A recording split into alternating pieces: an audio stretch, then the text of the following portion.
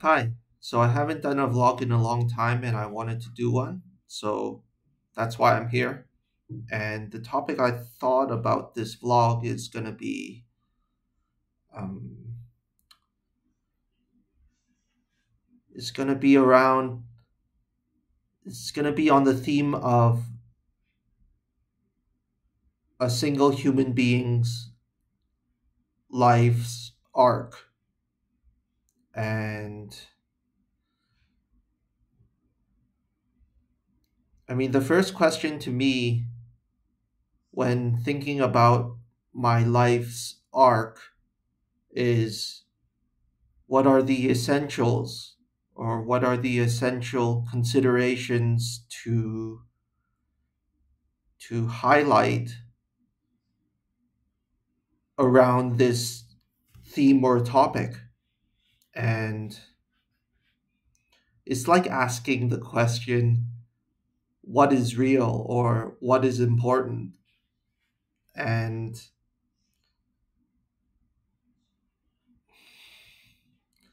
as creators, we are so powerful unto ourselves in governing this, our own inner universe, that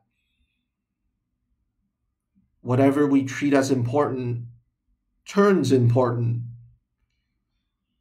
but obviously at the behest of this physical reality, where, unlike a thought, unlike our minds, we can't just delete physical reality, or even try and find a substitution for physical reality, because the moment we try and find something to substitute um, physical reality, we absolutely destroy.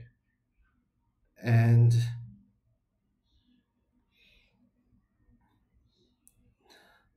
it's like it's like a little conversation I have around cellos, like the string instrument cello. Um, in recent times, it has been a trend to make cellos out of carbon fiber, and a lot of research and development has been put into how to make carbon fiber cellos that sound good. And from the opinion of myself, it's like we already have such a wonderful material called wood to make a cello. So it's like, why try and invent the wheel? Why try and reinvent the wheel when nature already gives us a solution as to how to make cellos and how to make good sounding ones? And that reminds me of this whole hard sell of environment, social, and governance, ESG. It it's the living statement of good intentions pave the road to hell, because the very uh, conceptual framework for the justification of our self-destruction as a species of humans comes from the business framework, the business frame of mind, the business slant, the business um, perception. And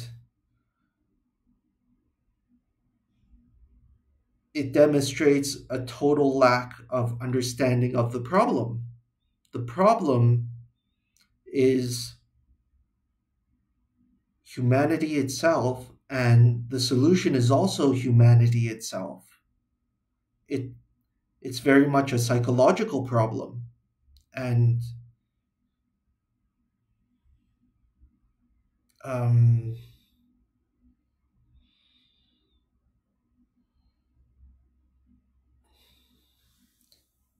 I don't know. Mm,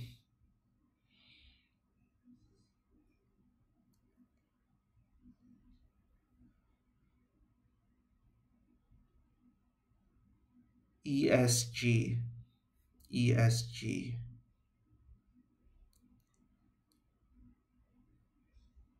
ESG reminds me of how, let's say, the economic policy, no, the environmental sustainable policies, uh, driven and held upright by policymakers in the Hong Kong government. All of them have a background of being politicians and lobbyists, and they are not the actual people. They do not represent the people that do the actual work. And this was said to me by a person that those elderly people that pick up trash, they are the most environmentally friendly and and influential forces that should be given a voice in terms of shaping environmental and sustainable policies. But that is not happening. And it just exposes the uh, it exposes like the the pretentious attitude of politicians and lobbyists, and it's like whatever they try to think of uh, makes matters worse. So, for example, there was going to be a plastic bag, a garbage bag policy implemented here in Hong Kong about what was origin for the same size of garbage bag. Let's say garbage bag A.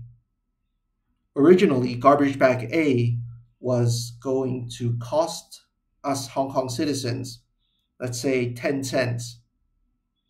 And the problem with this garbage bag policy is that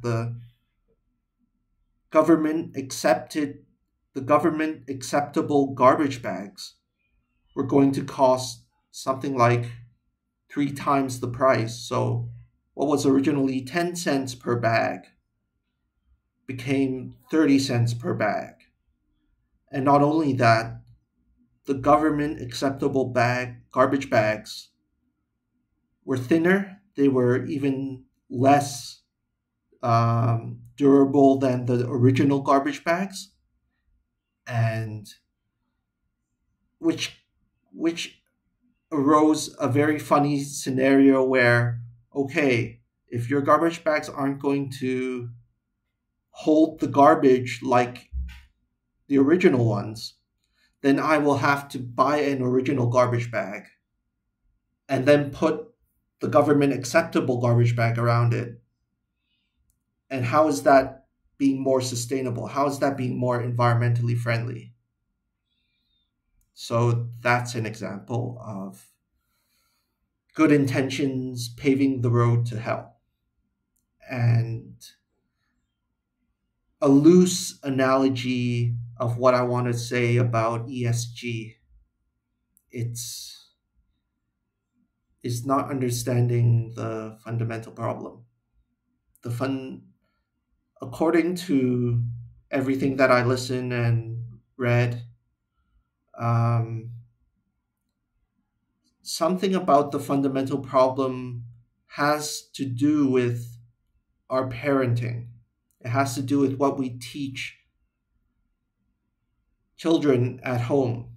And it has to do with how we teach each other through media, how we teach each other spanning all ages, all age groups. It has something to do with how we educate ourselves. And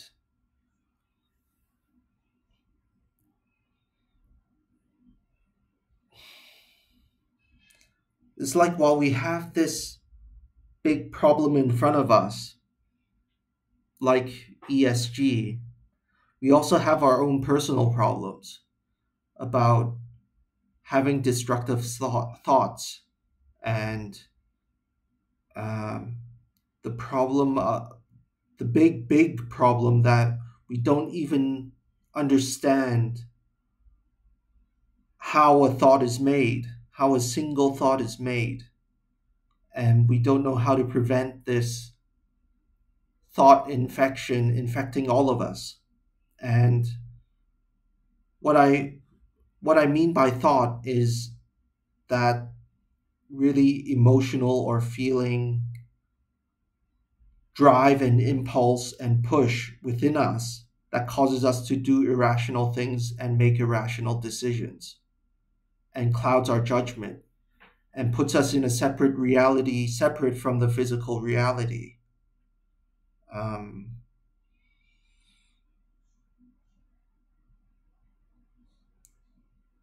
I mean, as of 2024, in my opinion, the mind is where the cutting edge is at. It's it's the root of all our problems.